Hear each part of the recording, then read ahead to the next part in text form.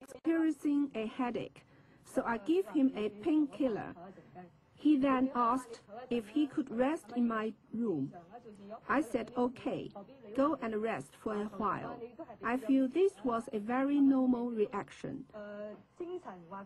If you have a friend in your home who is not feeling well, you would surely act in the same way by offering him a painkiller. I said, you got a phone number? I said, call him. So he calls up, and Betty Ting was her name. Answered the phone and said, I can't wake him up.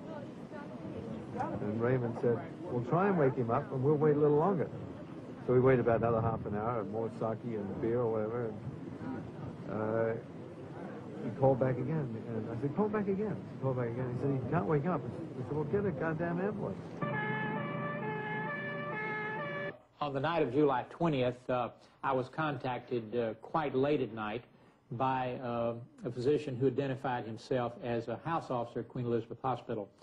He stated that someone that he thought to be Bruce Lee, and who had been identified as such, had been admitted to his ward and was already dead.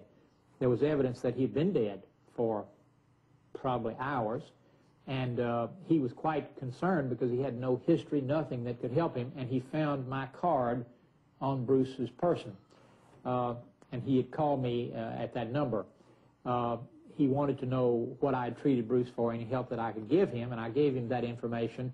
And I remember that he asked me for my advice, which is unusual for a Chinese to ask a foreigner. And I said to him that I thought there was potentially big trouble ahead, that if Bruce was already dead, there was not anything he could do to help clinically, and that he'd better be very careful and discreet about putting his name on anything, and that I felt that almost certainly there would be a lot of attention drawn to this event, and that discretion was very important, and that he should contact someone very responsible in the administrative level of the hospital to take over from that point, and urged him not to do anything to the body, not to give any therapy if he was sure that he was dead, and not to put his name on anything. The evening began with Bruce in the apartment of Betty Ting with Raymond Zhao, specifically for a kind of business meeting and rehearsal of a script. Now, there's no question in my mind that that was valid information. That sometime during the course of the evening, Bruce began to feel unwell and went into the bathroom in her apartment while Raymond was still present. He then actually lay down because he was feeling bad. In retrospect, I think that was a bit unwise on his part. If he was feeling that bad, he should have either gotten to a physician or he should have gone to his own home, but perhaps he was anticipating he would feel better.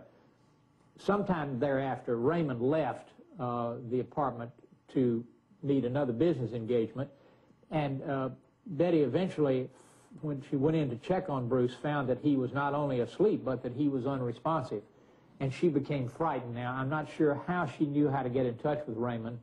I don't know whether it was a beeper. I don't think we had cellular phones at that time, but anyhow, she was able to make contact with him, and either at his advice or on her own initiative, she then called her own personal physician, who was Dr. Eugene Zhu. Dr. Zhu went to the apartment. I'm not sure whether he was told that it was Bruce Lee that he was going to see, but as I understand it, when he arrived, Bruce was already dead. Now, there have been some discussion since then about whether or not he actually tried to resuscitate, but the information that I was given was that Bruce was already definitely dead. Dr. Zhu instructed Betty that she should get a government ambulance right away. The ambulance arrived. It was a multi-story apartment in a place where there were several buildings, and so just getting someone into an elevator and getting them down from an upper floor apartment is quite an engineering project, but the ambulance driver did that. He did not certify death. He took Bruce's body to Queen Elizabeth Hospital. Now, who escorted the body, so I have no idea. But when he arrived at Queen Elizabeth Hospital, which is the largest acute hospital, or was at that time, in the British Commonwealth, he was taken into a very well-equipped, very active emergency room, and I'm sure that with his face on every billboard in town, he was recognized immediately, and he was actually admitted to the floor, still with no one having certified that he was dead. Now, I was not present for these events, and I could only assess them by inference. But this says to me, here's a famous person who is about as bad as you can get. He's dead. And no one wants to have to be the responsible person to make that pronouncement. And so you just keep passing to the guy down the hall, because you're not going to hurt the patient by delaying, and you hope that you'll be off duty and 100 miles away when they start trying to reconstruct who did what. And I've seen that syndrome so often in Hong Kong that I have to believe that that's what happened. When I saw him, he was just lying nicely in bed, well dressed, no sign of any violence or any other struggling. So to me, when at first time I thought he was asleep. Well, I had a quick look at him, looked at his pupils, and found that the pupils actually were quite dilated. And when I listened to the heart, there was no heartbeat. So it's obviously that he was not alive. Tried to do some resuscitation and did some external cardiac massage, but obviously it was not going to help. So I quickly asked for the ambulance to come to take him to a public hospital. Somewhere after midnight, I received a call from Mr. Raymond Zhao. He told me what had happened. I explained to him that I'd had the call from Queen Elizabeth Hospital. He said that both he and Mrs. Lee, Linda, were quite shaken, of course, and wanted to actually come and talk with me. He did not tell me exactly why, but in view of the circumstances, I certainly felt that I could not refuse that, and within just minutes they arrived at my home. Mr. Zhao was obviously quite shaken, and I could certainly see all the reasons. He was a personal friend, he was very much involved in business, and I think perhaps even a partner, and so I could see that there were great financial concerns as well as the personal loss. And of course Linda was really devastated, and though she was conducting herself with considerable self-control, she broke down and sobbed at several points during our conversation.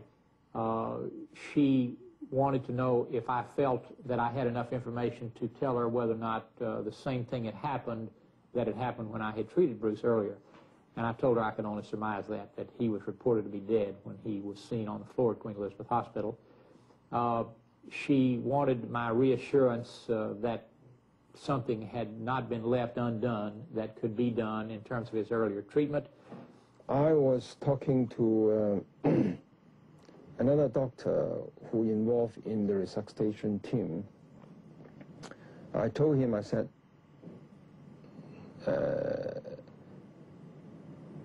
Don, his name was Don. I said, Don, I can bet you that Bruce will come back sometime.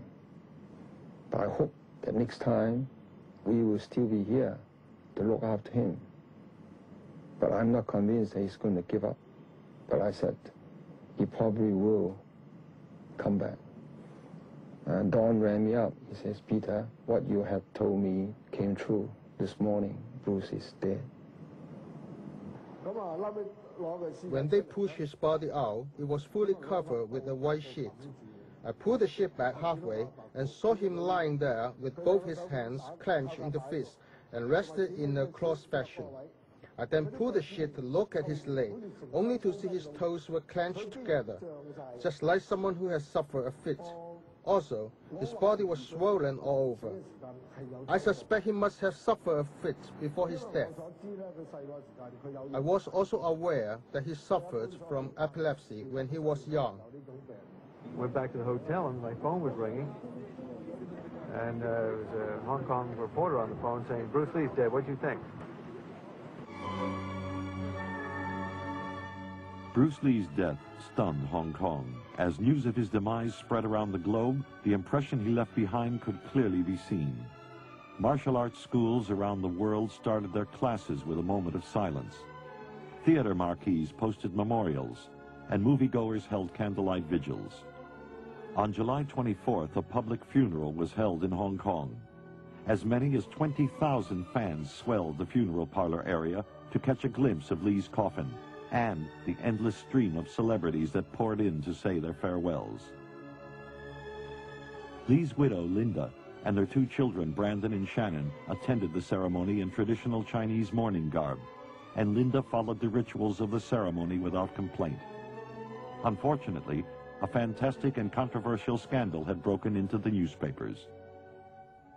Originally, Raymond Chow and Linda Lee told the press that Lee had collapsed in his home and later died at the hospital. New reports stated that Lee died at the home of sexpot actress Betty Ting Pei, with whom Lee was reportedly having an affair. What added more fuel to the fire was that the two were alone on the night Lee died. The Chinese press were having a field day. Meanwhile, fans around the world were beginning to ask questions about Lee's abrupt end. Was foul play involved? Was he truly dead?